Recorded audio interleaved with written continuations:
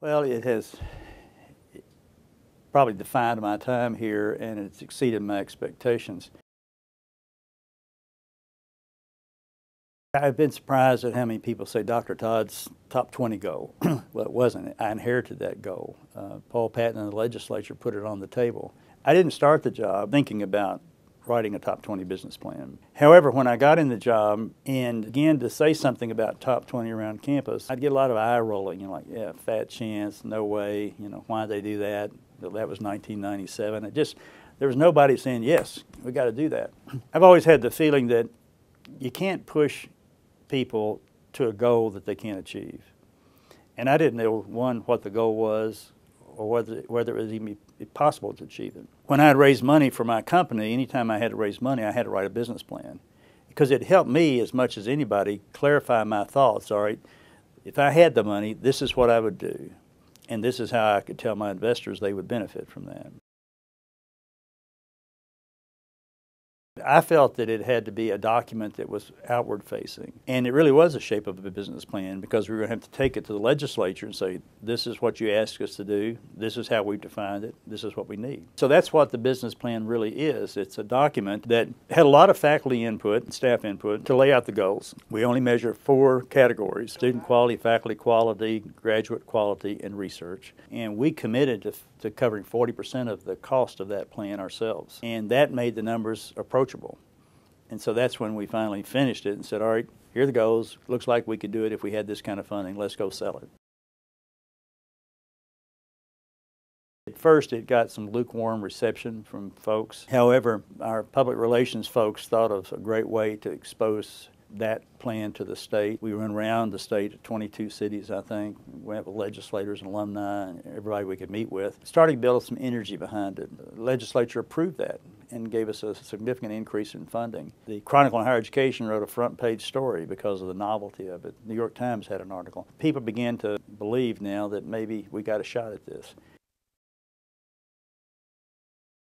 We're not there yet, and we've had far different budget situations than we thought we would. Well, when we got the funding of $23 million from the legislature, we were able to create 60 new positions, and it really created an energy on campus. The people on campus were so pleased because now we're beginning to give them resources to achieve this mighty goal. What happened when we started getting cuts is that given some of the internal reallocations we'd done and some cost cutting, we were able to weather some of that. We haven't had to have furloughs. We haven't had major layoffs like a lot of our peer institutions have done. But we haven't given raises for quite a while, and that really hurts. So the disappointment is that we haven't been able to provide these people with the resources that they deserve. I think they've made some remarkable strides dealing with what they've had to deal with. It no doubt will have moved our timeline out some, I have to believe. That's probably the impact. But we can't take our eyes off of that goal, and we've got to still strive for it. I feel sure that had we not done that, we wouldn't be where we are today. I'm not sure I would have changed any other measures in the plan. We had to look at student quality first because we cannot neglect our undergraduate program. We had to look at the faculty quality because that's what gets you those top students and gets your recognition. We had to look at the graduate quality, and we also then had to look at research. My fear was that people would just look at research dollars. And there are institutions in states now that are land-grant institutions that are just focused on bringing in research dollars to move their numbers up and become competitive. And they're not really worried about the state. And we actually put research dollars as a 4th item we were measuring just to say that's not the most important thing. We're going to measure it, but it's not the most important thing. We got to change, the state. I think I'm most proud of the fact that I really think the Top 20 plan changed the culture of the institution. I've been amazed at the attitude change that it brought about, and I think it was one of the prime drivers behind kind of a cultural change of we can compete, and it's been a magnet for helping us recruit some of our very best people.